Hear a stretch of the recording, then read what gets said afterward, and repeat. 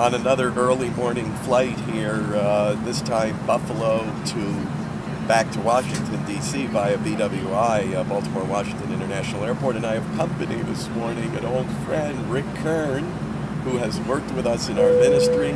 Rick, we're going to talk about your latest endeavors as a writer.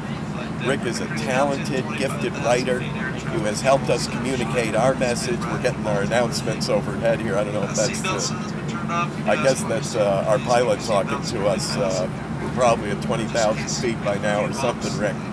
And Rick, you've been working on some projects. I want our folks to get to know you, because you've actually read Rick's work on websites, in printed material, in our book, our 20-year anniversary, 25th anniversary retrospective.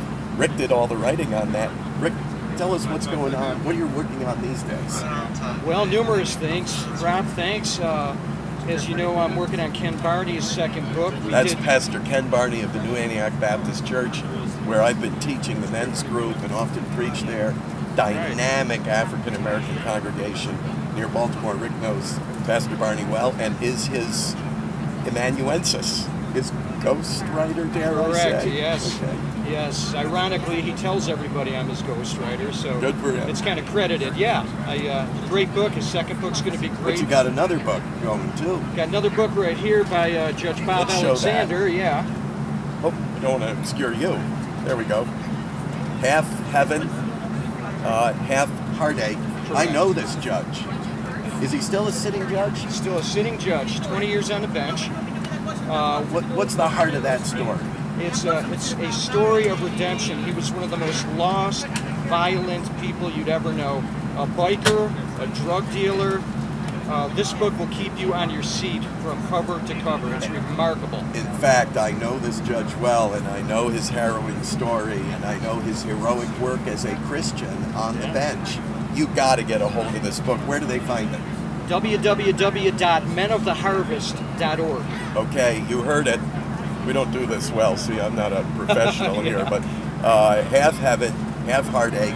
Give it to me one more time. www.menoftheharvest.org. That's his organization. That's his website. You can get it off there. And Pastor Barney's book that you wrote, beautiful story of this man's spiritual journey through life. Wasn't born a pastor. He had his rough road, and then came to pastor one of the largest, most influential churches in the Baltimore, Washington area. Where do we get his book? Do you know? Off his website. I think it's newantiochbaptist.org. But we'll make sure it's on the screen, so the accurate one will be on the screen. Fantastic story. Rick, it's great to have your company on this flight. Just so happened, I was here in Buffalo visiting with family, speaking at a conference up in Toronto, and then saw Rick, who came by to pay a visit to my dad, who's suffering, as you know, and your prayers are so appreciated.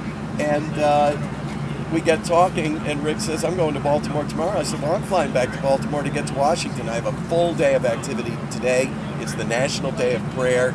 We have events at the Capitol. I'll go immediately there. I'll be dressed up in my suit. I'm going to dash through my apartment on the Hill, change like Superman into a suit, go over to the Capitol, participate in those events. Then I have a news conference with 15 members of Congress who are proposing a resolution affirming our Judeo-Christian heritage in our country.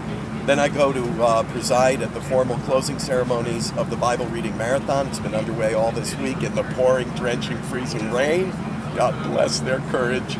And then I go to the Supreme Court, where I conduct the only National Day of Prayer observance at the court. And after that, I'm collapsing, Rick. Enjoy so you have a really productive, blessed day with Pastor Barney. Tell him hello, and I'm glad our friends got to meet you, and you prayed with us today on the National Day of Prayer. I'll check in with you again tomorrow. See ya.